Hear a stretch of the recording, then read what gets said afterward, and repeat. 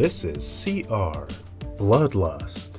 The most disturbing thing in this movie, the MST totally missed.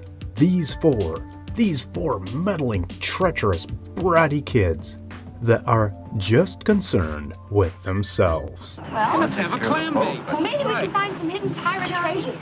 Maybe Tell me, what are we gonna do?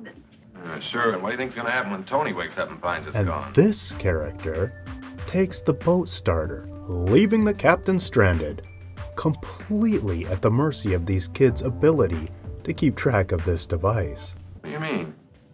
I mean, I made sure that before we left the boat by taking the rotor. You won't be able to start the engines without it.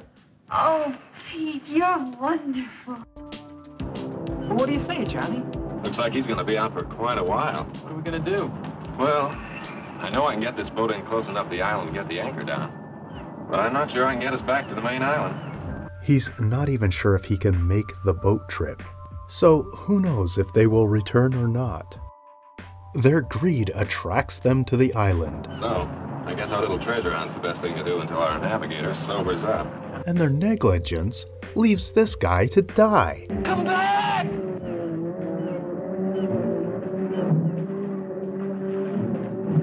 The kids take the boat, leaving the captain truly stuck. Then they head to a dangerous, unknown island. A mysterious hidden island. Let's go ashore.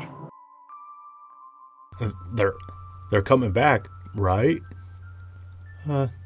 They're coming back. They're not coming back. And there go the keys to the boat. Let's just pray that they'll be all right. These kids are a treacherous menace, shooting bottles in the ocean, letting the captain get hammered, then leaving him to die, and snooping. There's a stairway there that leads down into some kind of a tunnel. So come on, let's see where it goes. This behavior is quite disturbing, but it's all good. When I can, I like to sneak away and peek away at the MST3K. Who else here watches MST3K live on Roku? Let me know in the comments below.